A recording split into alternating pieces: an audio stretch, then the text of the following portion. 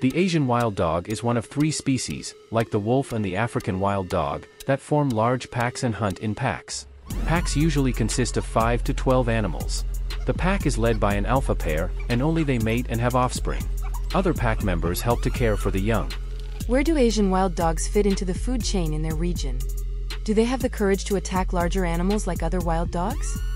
Asian wild dogs are very brave and effective predators. They are high on the food chain.